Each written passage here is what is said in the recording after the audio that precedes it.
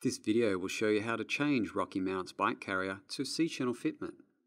First, remove the cover plate. Use needle nose pliers to hold the metal nut from the bottom and then use a drill to unscrew the socket head screw until it comes free. Pivot the strap bar to release from the straps.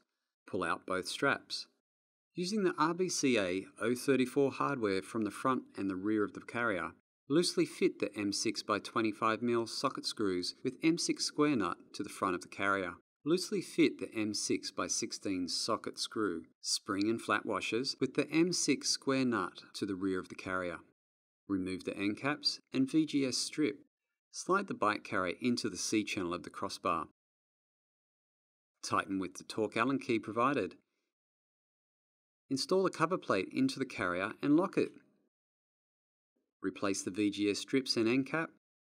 Now the RockyMounts Bike Carrier C-channel fitment is ready to use.